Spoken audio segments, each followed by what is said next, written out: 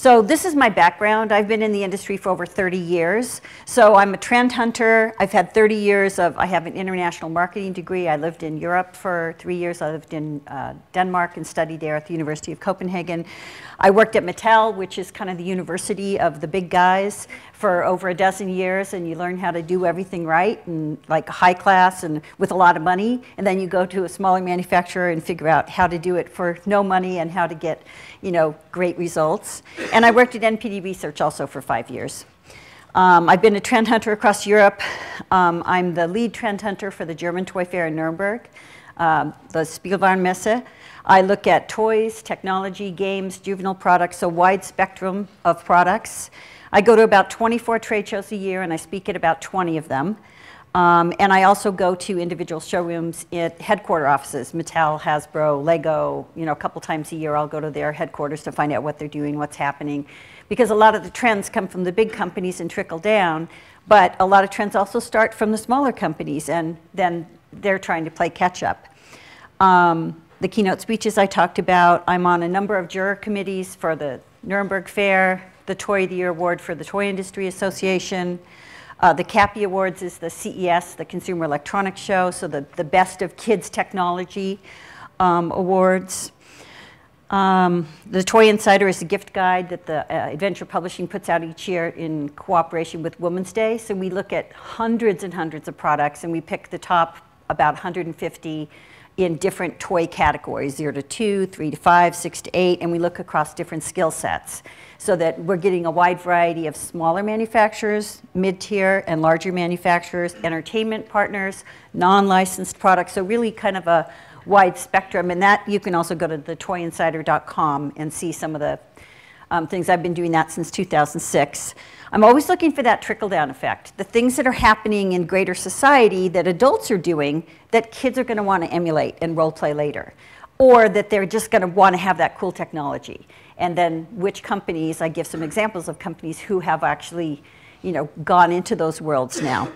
I'm a consultant on trends, strategy, media, PR placement, because I've been in the industry for 30 years and worked across a pretty wide spectrum of toy companies and manufacturers. I'm a journalist. I'm published in 60 countries. I just got elected as co-president of the International Toy Trade Magazine Association, which is worldwide. And I'm a media spokesperson. So I'm actually on TV over 100 times a year. And I also do, you know, I write for the trade publications and stuff. So I'm busy. I'm traveling a lot. My kids are graduated. They're off in college. My daughter's an international model. So the wanderlust is across our whole family. There's 3 main trends I'm going to talk to this year, but these aren't the only trends. Within each of these, there's mini trends, and there's other trends that are beyond these 3 that I'll talk about later. But these are 3 of the top trends. So little scientists or little scholars are juggling numbers, they're tinkering with technology, they're exploring science and examining the world around them. And this is really tied into the whole STEM, science, technology, engineering, and math, which now has actually expanded to be called STREAM, which is science, technology, robotics, engineering, art, and math. So art and language arts are also now, you know, being incorporated into what kids want to know and need to know as they move forward. Express Yourself ties more into hands-on play with crafts, creativity, self-expression, customization, you know, imagination and creativity, exploring ways kids can express their inner artists. I mean, kits, crafts, role play, those are all important. And, you know, the kid having that self-esteem of finalizing those, you know, making something that really has a beautiful end product at the end. Beyond Reality is a lot about technology, discovery, how technology enhances the learning. There's wearables, there's robots, there's gesture control, motion control. All of these new technologies are being brought into the world of toys now. And these are just 3 trends that encourage kids to learn through interaction and hands-on play. Little scientists, now what I tend to do is I use the examples to call out different points of view. Like for example, 4M is a Canadian company, and they use things that you can find around the house or that are at home, like this brush, and then you add the eyeballs and you add the little things and you make it move. So they bring technology to products that are recyclable, reusable in your home, but it also makes the package less expensive because they don't have to include the brush. They don't have to include a lot of the things if they're at home, like a bottle or a Make to Play does the same thing. A lot of the companies where you use, just recycled bottles or paper or something. This company is also a Canadian company, ABOOF. They make these wonderful catapults that kids can play with and learn how to, how different weights of product can fly differently and go different distances. Eastco Light Company is from Hong Kong. I try and show a worldwide perspective of where companies are coming from too. So Eastco Light has this anatomy kit now. So like the whole body, it's about this tall and there's different pieces that come off so you can see inside and the kids get a real hands-on three-dimensional play, but it also comes with cards and it teaches them about nutrition and what does the liver do? Why is it so important to the body? What does our heart do? What if your heart stops? And it gives like different ways for kids to learn in a way that kids would normally and just through natural curiosity question things.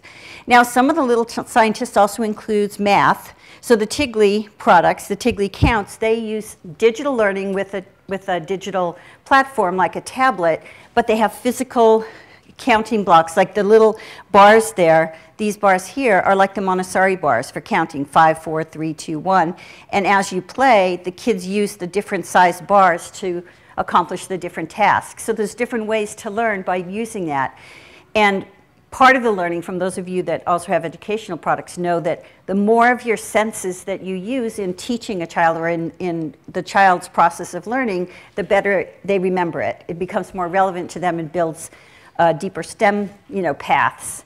If they're using their eyes, their hands, their sight, their touch, their taste, everything around them to learn. Gyroscopes. I mean, simple gyroscopes that you can have impulse right in the front of the store is teaching kids about science also. And then there's, of course, much more advanced robotics, and we'll get into some of those later. Minecraft, Lego just started with their Minecraft sets in January.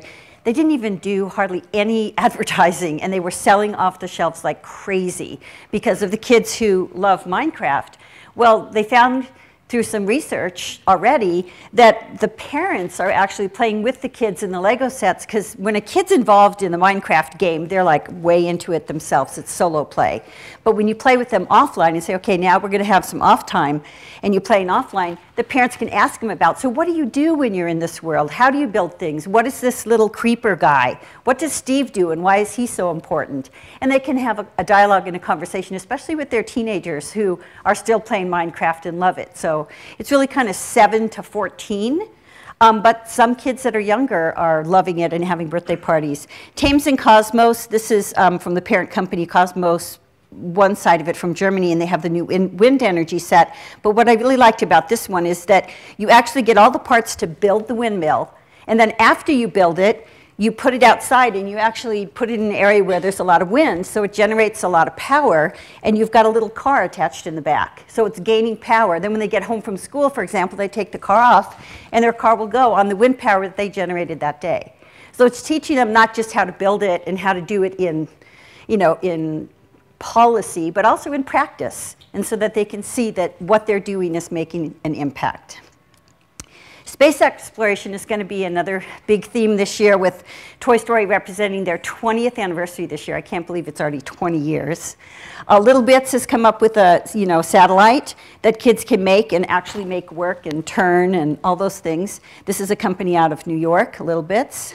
Toyish is a new company, and this is their little 3 astronauts, where the kids can actually build the pieces. They can color it and decorate it and personalize it themselves and fit it inside of the shell, and then it has wheels, and they can play with it afterwards as well. This is a game called, for those people who were looking into games, this is a space game. It's probably more of an advanced game for older players, 12 and up, but you each have your own flight planes, and there's a lot of strategy involved in it. And then, for example, there's a company we're going to get into later about subscriptions, but Kiwi Crate has their Tinker line. So there's a lot of kits that you can go and subscribe to online, and then every month they'll come to your home or to your store. You can have a craft class where the kids are learning how to do these different things. And they have a very innovative way. They have the product that they can build. It comes with a blueprint. It tells them how to use it, and then applications for the product.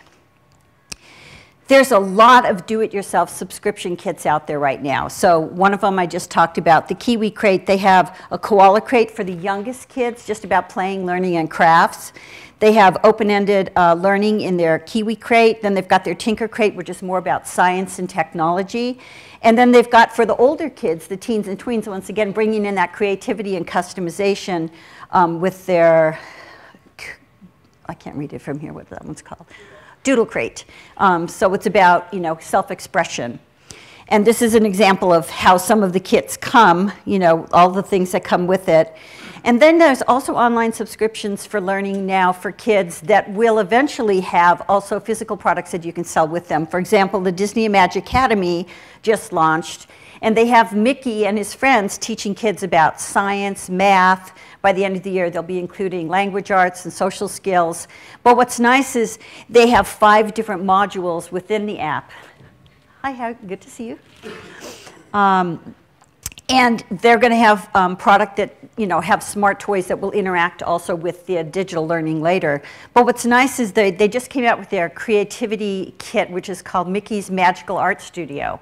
And kids can actually learn cartooning, so they can go and draw on their tablet computer, and their drawings go into a cartoon that's live action with Mickey and Minnie. So they're doing cartooning at age 4 and 5 and seeing their pictures come to life in little cartoons. And there's architecture, learning how to build up a city and things. It's very easy, learning. It's not like real heavy learning, but it's very engaging for the kids. And there's also a parent app. So the parents get tips on what their kids are doing, and they can bring up conversations. Hey, your kid just had a drawing or just engaged in the cartooning. Maybe you could ask them about that tonight. Luminosity has their brain training classes for adults. They now have Lumi Kids. So kids that are going on and learning how to train their brains also, and having different engaging activities that help them with language or art or numbers or whatever it is, because kids are naturally curious and they love to learn. But it just gives you an opportunity to actually measure some of that learning and see how it's, what your kids are interested in. And then Little Passports has been around for a while. And those are also kits that teach kids about geography. A different, country or a different state comes in the mail every month, and the kids actually get a kit and a passport, and they learn about kids and what they eat and they do. So these are things that you could incorporate into your stores. For example, getting some of these kits and having craft classes, or having kids come and share their experiences if they've been to some of those countries. Or if your kids are learning, Spanish in school or Italian in school, you could set up a class where they can also have an adventure or an escape, by doing one of these experiential opportunities.